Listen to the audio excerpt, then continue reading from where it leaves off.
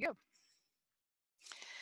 Hello, everyone. You should be tuning in today to the Webside Chat. Sorry, this is Joe Flick. I'm getting a little rough start there, but this is the Webside Chat for November, and we just have a few things to get started. Just a reminder that these website chats are recorded, and you can catch the most recent ones. I usually keep 2 or 3 up if there's relevant information in a showcase on our Vimeo channel. You can always email me at the State Library for that link. And I've recently started putting those links in the Aspen e-calendar on the event, so that makes it easier for you to find. So you can just go to the Aspen event calendar to the date you would like to review, and you'll see the link for the meeting is replaced by a link to the recording. So hopefully that's helpful. You do get credit for these, and if you attend live, you can also send me an email and I'll be happy to write you an OPI credit certificate for attending, because they're all very informative and it's good training. Speaking of training, just a couple things. We do have our virtual fall workshops coming up next week. That's the Tuesday and Wednesday next week. These are longer sessions that are intended to their intent is for you to attend them live. There's time built in for breakout sessions and reflection, and so we hope you will at least consider attending one. A longer session can be a little daunting, but we have encouraged all of our facilitators to make sure you get plenty of good breaks. So I hope you'll do those. We've got a really terrific lineup of presenters from all over the country that will be focusing their attention just on our Montana librarians. These are all pretty small classes. I'm expecting between 20 and 30 people in each class. And we've just added a reception time at 4:30 on Tuesday the 17th. So even if you can't attend the training but just want to get together with your fellow librarians, there's no agenda planned at the reception. Just tune in at 4:30. The link is in Aspen. It'll be a Zoom meeting, so just come and hopefully put your camera on, your microphone. We'll just have a chat, see how everybody's doing. A couple other things coming up in December. The Montana Historical Society is I'm going to be facilitating a workshop with them. They're going to give you an update on all of the brands that they have now digitized and available for you to research, and show you how to navigate through that collection, which I think will be really interesting.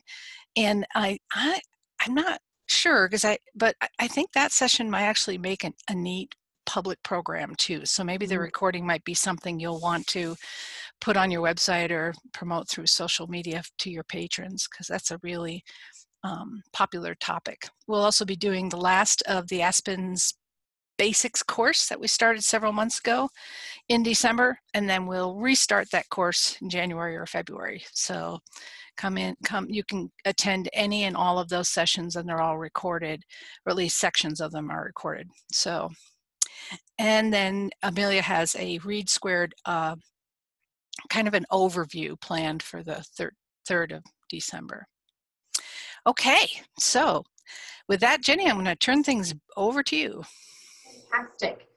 Colleen asked if I could get closer to my mic, so I wanted to make sure, do a quick mic check, make sure folks could hear me okay. Do I sound all right? Sounds good to me, but how about everybody else? I'll check the chat. Yes, hearing seeing yeses. Great. Thanks, everybody. So I want to cover a couple of topics today. One, an update on our public library standards process. And Tracy's with us. Tracy's been leading the effort and really helping to draft the standards with input from our public library standards task force. And I think most of you know, but just to sort of recap where we are, a year ago, we were in the process of drafting new public library standards, so standards that are in administrative rules of Montana that libraries meet in order to qualify for state funding. And we were in the middle of a public comment period after the commission had originally approved the first draft of those standards last February when the pandemic hit. We did have a number of online meetings and opportunities for people to share feedback about those standards. But when we met with the task force last May, we all sort of felt like we were in the midst of this pandemic. We weren't really sure that we had enough perspective at the time to evaluate what was happening in our libraries in order to make sure that these experiences would shape and inform how we crafted those new public library standards. So with the approval of the commission, we put that process on hold for the summer. We did pick that process back up again in September with a meeting of the task force and really considered the feedback that we had heard in the spring, a lot of concerns from librarians about some of the standards that required paid staff to be in libraries 100% of the time that libraries were open, draft requirements with regard to trustee certification, and some of those kinds of concerns. And so we took those concerns back to the task force. In conversations with the task force, we also thought about how we might make sure that the standards would better reflect the needs for libraries to be more flexible in how to address challenges like the pandemic, like making sure that we had resources available to provide digital services, online services when necessary. One of the really interesting constructive things that came out of those conversations was a strong desire to see reflected in the standards more opportunities for collaborative work. Another key need for or hope for the standards is that in addition to serving as sort of a checkbox that libraries use to ensure that they're providing a basic level of service and qualify for state aid, staff have a really strong desire to use the standards as a tool to help libraries see opportunities for advancement, to see opportunities to continue to develop your library services, and for our staff to have a way to encourage that kind of library development. So they're not just nagging you about completing the certification process, that they can actually sit down with you and use the tools available to help think about where you might want to take library services in your communities. And I'm really excited about where we're going with that process. Joe's included a link to the task force information. Joe, I don't know if it's possible to make me a presenter really quick. I thought I might share my screen if I could. Sure, I can do that.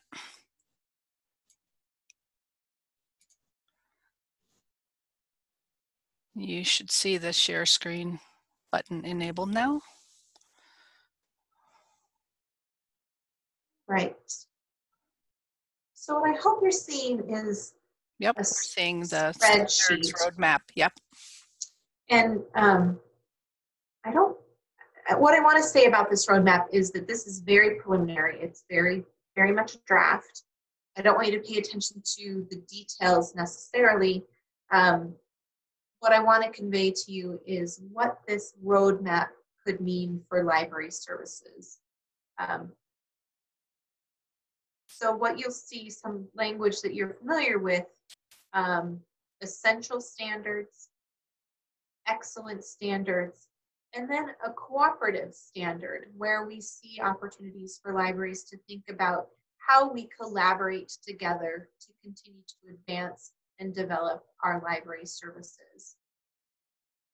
What is finally encapsulated in the essential standards only is what would then become part of that administrative role and what libraries would have to certify that they meet in order to qualify for state aid. These excellent services and the cooperative services will continue to be part of a roadmap for thinking about advancing library services, but not necessarily a part of the administrative roles and what libraries would would certify. And in that way, we can continue to make those excellent and cooperative services much more dynamic. Those are opportunities that we can continue to update and change and enhance over time much more readily than going through an administrative rules process, as we would have to do as we update those kinds of essential standards. So again, I don't want you to focus on the content necessarily, but I'm excited about this idea of having a roadmap where our consultants working with you, working with your library boards, have some ideas and suggestions and opportunities to continue to think about how we're enhancing those kinds of services. What will go to the commission in December is something that looks a little bit like this, as well as those essential standards, draft essential standards for the commission to consider. And then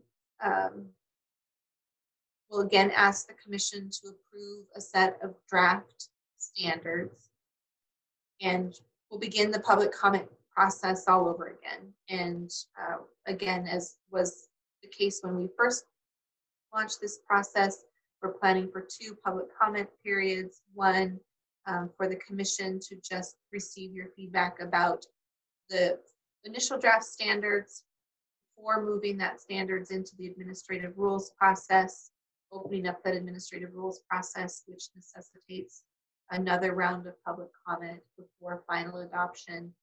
I think where we're at in the timeline is essentially moving the timeline back an entire year. So we were thinking that we would have libraries certify the new standards in about 2022, and we'd be looking to have the first certification of the new standards in 2023. Tracy, do I have that right? Yes, that is correct. Tracy, is there anything else you wanted to add about the process that we're going through at this point?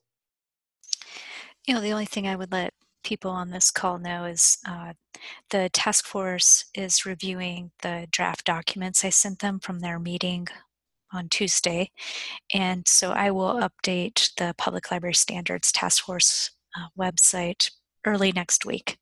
I just wanted to give them time to make sure I had captured everything they wanted, and then I'll place the most current drafts on the website next week. So like I said, I don't want you to think about the content yet, but I think we're excited about what this process could mean for us going forward. As Tracy said, the new draft documents will be posted to the task force website next week, and then I think they'll be shared with the commission at the commission's December meeting.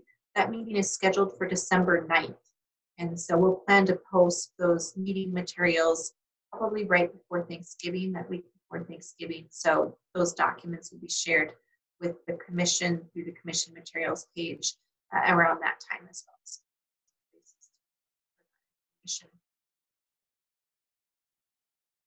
Questions or comments about where we are with the public library standards process?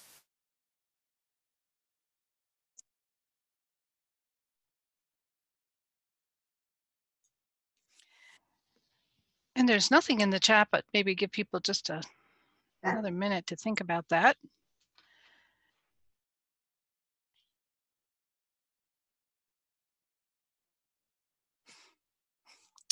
Not seeing anything, Jenny. Good.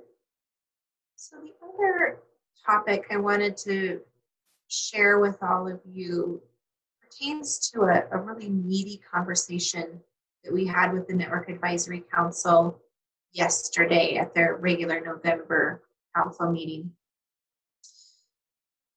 Going way back in our state library archives and memory banks, some of you might recall that we used to refer to some of our services as the Montana Library Network.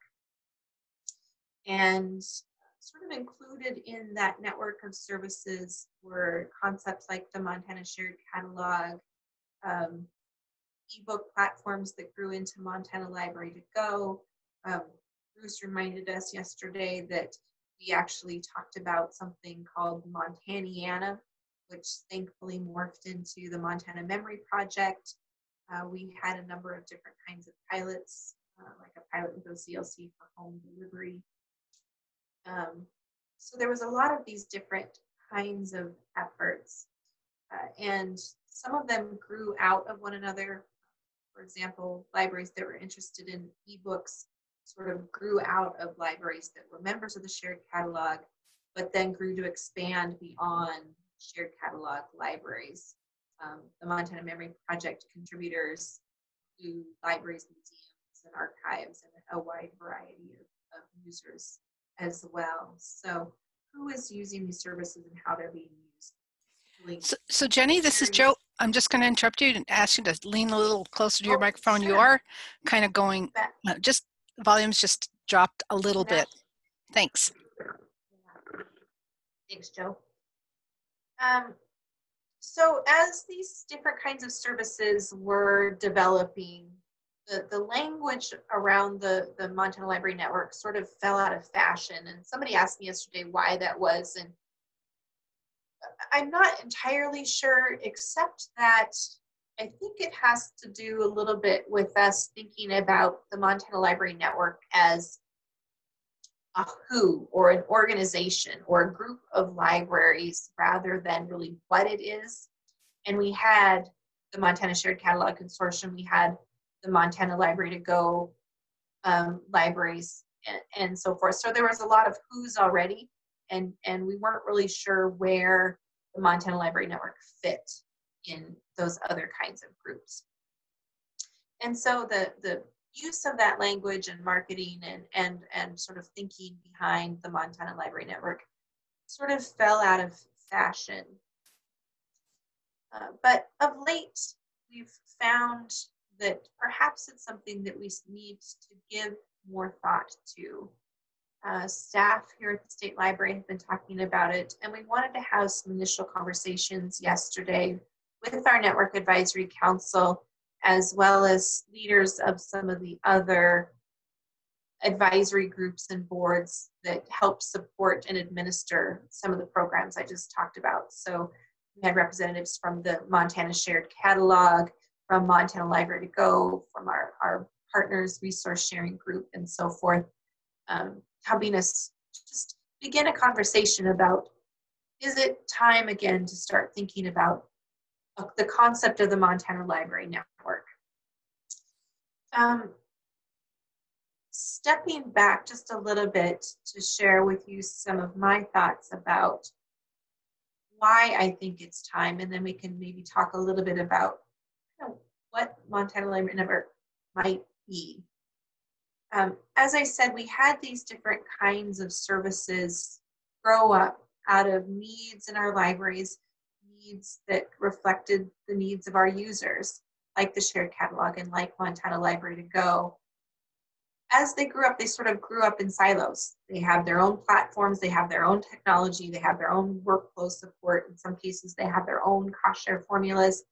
There's not necessarily a lot of overlap in their administration or planning. Where the overlap is that it involves many of the same libraries and many of you.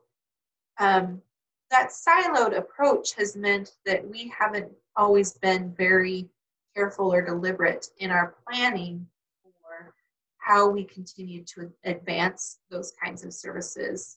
And to give you a concrete example, you're all familiar with Montana Library to Go and the contract that we have with Overdrive.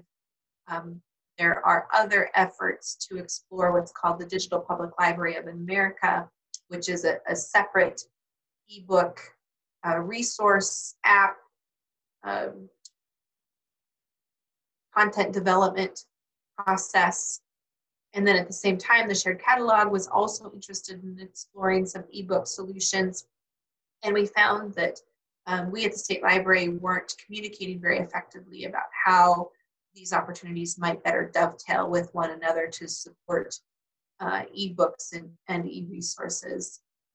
We know that a lot of libraries are procuring e-resources like databases like LinkedIn Learning, Hulu, other kinds of e-resources, largely on their own because the state library lost funding for those services and really hasn't played a role in helping libraries to procure those services of late. So we know that we're not leveraging those resources as we might if we were doing that kind of work collaboratively. There is some need for very specific administrative processes for some of our specific services, like making sure that libraries know how to build ebook collections. But there's a lot of crossover in the kinds of services that we offer. And I'm often asked questions from the State Library Commission, like, how is the pandemic impacting library services? And that impact may be specific to what it means for users using the shared catalog. It certainly had implications for how we've approached things like the Montana Library to Go usage and approached summer reading over the summer. There's an opportunity for us to think both specifically about those services as well as those kinds of impacts across our services. Those are just a handful of examples of what has sort of started to prompt us thinking about how we might more deliberately think about our services overall rather than in those kinds of silos. And so we started having a conversation, as I said yesterday, with the NAC about is that what we mean by the Montana Library Network, and what might that look like? And I've really been turning these ideas over in my head a lot and talking with our staff, with other librarians. I look forward to having a conversation with the commission at their December commission meeting. What I said yesterday is I really think that the Montana Library Network is not necessarily an organization. I definitely don't think it is made up of member libraries. I see all Montana libraries as the Montana Library Network. The word that's kind of turning over in my mind right now is commitment, that it's a commitment amongst Montana libraries to collaborate with one another, to really recognize and understand our individual users' needs and the needs in our community, to address those needs as necessary through our libraries, but to the extent possible and to the extent that it makes sense, through collaboration with one another. And how that collaboration really manifests itself is in our engagement with one another, and in thinking about sort of a core set of services that where it makes sense, we can collaborate to deliver most effectively. You've heard us talk about the ideas of infrastructure, innovation, and engagement, where the state library, in partnership with all of you, is working hard to build a kind of scalable infrastructure to support services. We hope that those services, that infrastructure, is innovative, and that by providing those kinds of foundational services to all of you, that then frees up you to focus your time and resources on your local communities. I think we can think of a core set of services as that foundational infrastructure, and with input from the Network Advisory Council and all of you, we can really define what those core services are and should be. And I want to emphasize that we're not necessarily talking about anything new or really revolutionary. We're talking about a shared library management system, like a shared catalog. We're talking about shared e-resources and shared ebook platforms, like what exists with Montana Library to Go. We're talking about a shared platform for our cultural heritage materials like exists through the Montana Memory Project. I hope that we can do a lot more to leverage resources to support our e-resource needs. As I said, I think if this conversation is more about committing to ourselves that we want to try to leverage our approach to thinking about this kind of infrastructure in a really collaborative way, and that we shape the Network Advisory Council to help us really think for and plan for how we're delivering those services. And part of that planning is helping us think about what success looks like for the services that we're delivering for our collaborative engagement with one another. Success is really based on the success of our users. You're familiar with our Fair Library Access Resolution, which says that all Montanans have access to information sufficient unto our needs. I think that we can think about what kinds of outcomes demonstrate whether or not we are successfully achieving that resolution, and that with help from the Network Advisory Council, we can continue to evaluate what kinds of services are necessary for us to help achieve that vision, and how we measure our success towards achieving that goal. We also talked at the Network Advisory Council yesterday about really engaging subject matter experts, almost as subcommittees of the Network Advisory Council, who bring deep expertise in some of the more administrative kinds of questions, policy questions, planning questions that pertain to those individual services, and that we might engage these subcommittees to help us think about what success looks like for those individual services themselves, and help us think about what kinds of changes are occurring with our users, how the needs of users might change, how we approach services, how new technologies and advancements in library services might also change those services to help us continue to have an eye towards the future.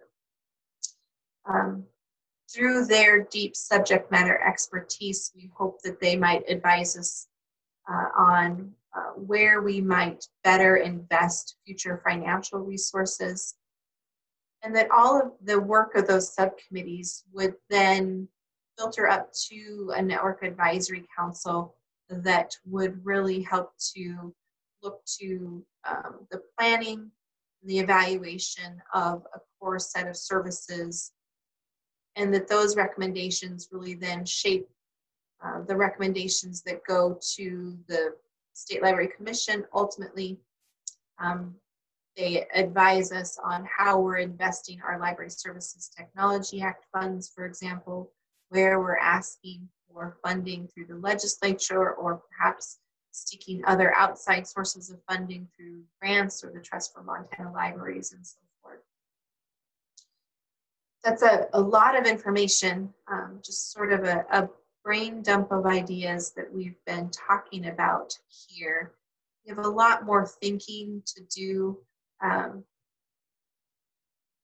think we're at the point now where we're wanting to put some maybe more concrete definitions down about what the Montana Library Network is, what it might be, what those core services are, who can best advise us on what those core services should be, how we evaluate them going forward.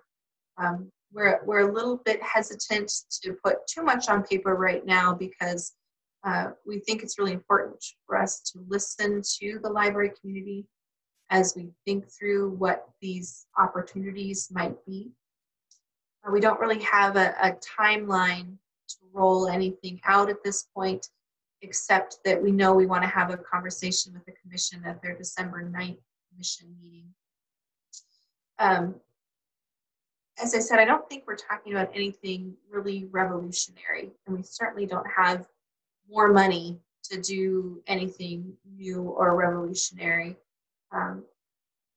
what I hope might initially come from this is just really a way of thinking, that we create more of a systemic form of thinking about how we approach our library development services, and that system is really based in principles of understanding our users' needs, understanding the expertise of the librarians within our library community, and really thinking about how things like a shared catalog and e-resources and cooperative acquisition, perhaps cooperative collection development or cataloging or shared e-resources, how all of those services really influence how we're ultimately meeting our users' needs in a much more thoughtful, deliberate, and sort of systemic approach.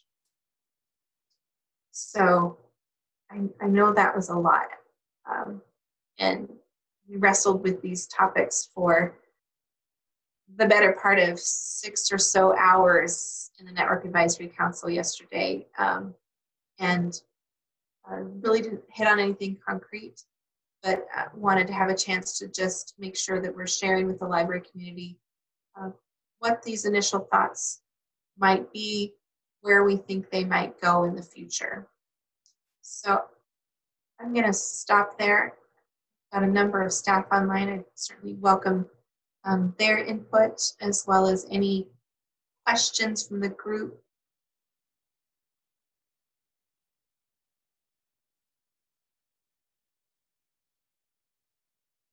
I know this is it's tricky when you want to have something that you can sort of touch and feel and turn over and mull around, and we're not really at that point yet, but I hope that we will be soon. It was a lot of good discussion yesterday. This is Jo speaking, and I would really encourage people to kind of tune into this conversation any way you can today. It's a good start, and the upcoming commission meeting would be worth tuning into as well, I think.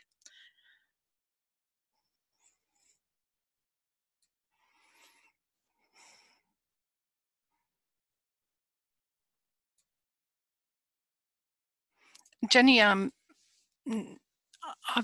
is there going to be a report or next steps that people can kind of something tangible they could glom onto to learn more? Yeah, so staff that attended the Network Advisory Council are planning a debrief with Bruce Newell, the chair of the commission, and he also sits on the Network Advisory Council. We'll be having that debrief next week.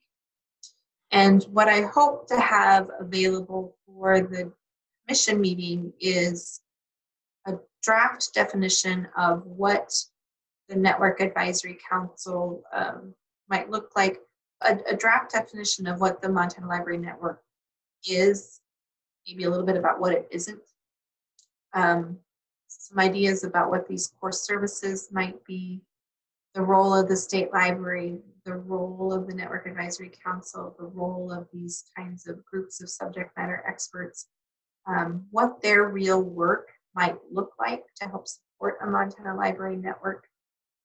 And then I think the work of the commission is to help think about what kind of governing model they might want to see in place to help advise them on the concepts of the Montana Library Network and the services that we're talking about. Think about potential opportunities for more funding for more services in the future. Kind of lay out the definitions, the roles, a near-term timeline, and some long-term goals, and to have something like that on paper for the December 9th commission meeting. And I know that will give people something more to react to.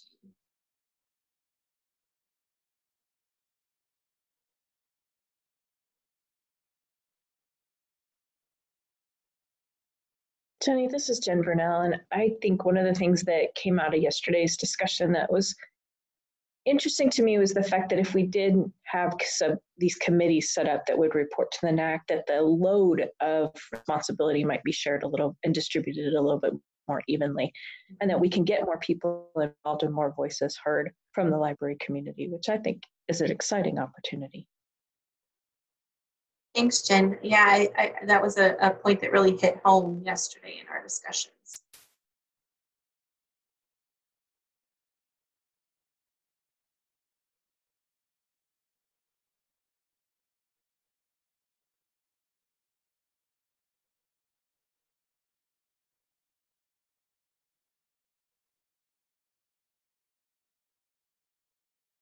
Any questions about anything else going on at the State Library? I hope as many of you as possible can tune into the fall workshops next week. They're going to be real robust learning opportunities. We look forward to those. As I said, I hope you're all taking care of yourselves and your staff. Looking forward to the holiday season.